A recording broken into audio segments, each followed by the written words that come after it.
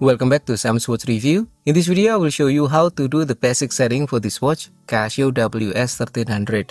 Anyway, if you want to know more about this watch, you can check our review. I will put the link in the description.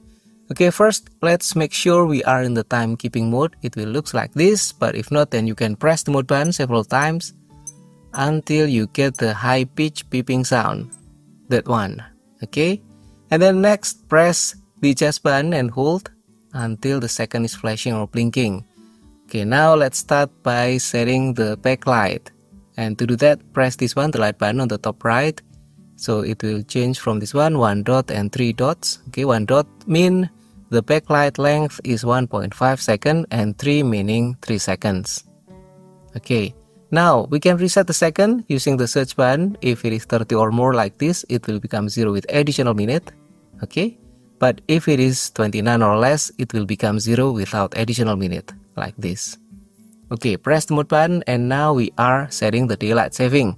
You can change the setting by using this one, the search button, so it is on or off. Okay, now press again the mode button and we are setting this one, the hour. You can use these two buttons. The light button will decrease and the search button will increase, so it's like counterclockwise and clockwise. Okay, press the mode button and now we are setting the minute. Same thing, use these two buttons, so this one will decrease and this one will increase. Okay, press the mode button and now we set the year. Also the same thing, light button will decrease and search button will increase. Press again the mode button and now is the month. Also the same thing, light button will decrease and search button will increase. Press again mode button and now is the date. Also the same thing, light button decrease and search button will increase.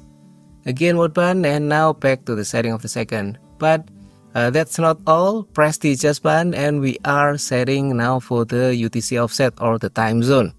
You can check Google Maps, Wikipedia and so on to know the time zone UTC offset of your location, and I will also put a link in the description that you can use to check the UTC offset of your location. And for this one, you can use the light button to decrease by half hour and search button to increase by half hour. Okay, and then press the mode button and now we are setting the longitude. You can use these two buttons also. Light button will decrease and search button will increase, but the one will only change the number, not the east or west. And for this one, you will need to press the mode button once more and we can set using the search button, so it is west or east based on your location. Okay, and yes, because my location is 110 east longitude, and I will use this one, of course. And then press the mode button and now we are setting the Lunitidal interval. So this one, you can change the number using the light button and search button. So this one will decrease and search button will increase. And then press again the mode button. This one, the light button will decrease and search button will increase. The setting is easy, but to be honest, to get the Lunitidal interval number is a bit difficult. You might need to check the Casio manual book. Also, you might need to check the local marine authority, whichever that have the number for the Lunitidal interval of your location. Okay, now press the mode button and yes, we're back to the setting of this one, the UTC offset, and then you can press the adjust. Okay, and done.